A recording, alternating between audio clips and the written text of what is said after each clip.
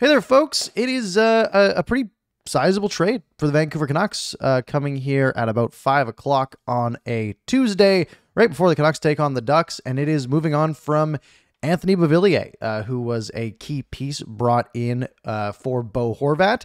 It was Horvat for a first, which the Canucks went on and flipped for Filip Hronek. They also threw a second in there, which gets overlooked a little bit. Aatu Ratu, who is working it out in the minors. And Anthony Beauvillier. And at the time, we sort of looked at Anthony Beauvillier as, oh, a nice, hey, you got a nice sort of a decent winger that you can maybe flip for some value. He's a 40-point guy, maybe 50-point guy, and hasn't really worked out. I mean, last year he was decent, 20 points across 33 games, and he's just 26 years old. And we're thinking, hey, he actually might be a pretty decent winger for this team. However, coming into this season, we knew, to be frank, the Canucks had too many wingers, right? There, and it's felt like they were going to have to get rid of one of Brock Boeser, Connor Garland, Anthony Beauvillier, yada, yada, yada. Well, they decided not to get rid of Brock Boeser, which has worked out fantastically. Obviously, he's tied for the league lead in goals. Connor Garland's been okay, nothing too special, and he could step it up. But Anthony Beauvillier, I mean, we're talking about a guy who, peaked at 39 points in 68 games back in 2019-2020. A 40-point guy, plays a whole season. Maybe that's 45 points. Very serviceable, high third, low second line caliber player. And in his time this year in Vancouver, we're talking 8 points in 22 games. Just 2 goals is the big one. And if you remember where these 2 goals came from, they were in that 10-1 win over the San Jose Sharks. And he got goals 9 and 10. So the least meaningful 2 goals we may have ever seen in an NHL season. And genuinely just has not been a fit. And what that's resulted in is, if you take a look at Cap Friendly, he's got a pretty chunky $4.15 million cap hit and becoming a UFA next year. A player that the Canucks seemingly wouldn't want to retain. And the Canucks genuinely have winger depth if need be.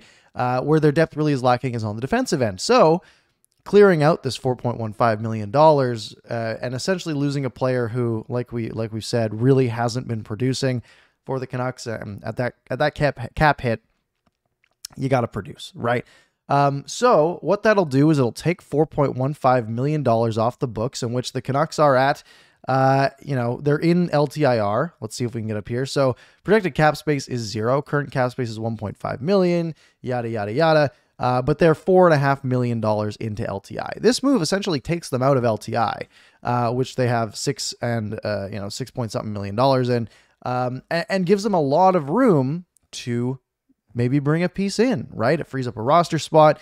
We've seen that, Phil DiGiuseppe was supposed to be out of the lineup tonight. He will now probably slot in. And the Canucks get a 5th round pick in return. Does a 5th round pick matter? No, not really. However, what did they trade a 5th round pick for earlier this year? Sam Lafferty. Sam Lafferty, who I think has been an absolute stud for the Canucks so far.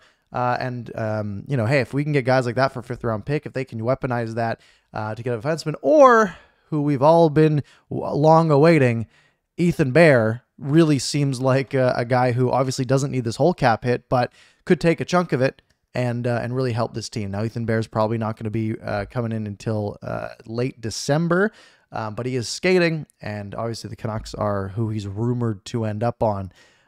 So where does that leave the Canucks right now, right? You take Beauvillier out of the lineup here, and we sort of go back to, the top 2 lines that we were used to at the beginning of the year, which would be Phil DiGiuseppe, JT Miller, Brock Boeser. I don't think PDG slots in there right now, maybe, but either way, just for depth's sake, Mikheyev, Pettersson, Kuzmenko was your top line.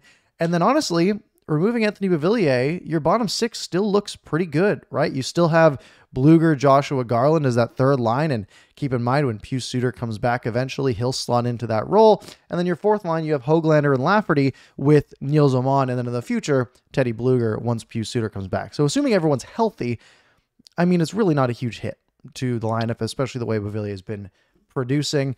And again, the issue is really where the defensive side comes into play. But look, even if the Canucks get more injuries to their bottom 6, having Beauvillier, over a guy like Vasily Podkolzin even, or Linus Karlsson, who we've seen get a little bit of play time, it's probably not a major difference. However, that $4 million of cap space that you can now use to maybe pick up a defenseman like Ethan Bear or someone else, I think the Canucks are going to get a lot more value out of that. Either way, though, pretty quick one for you. Let me know your thoughts in the comments down below.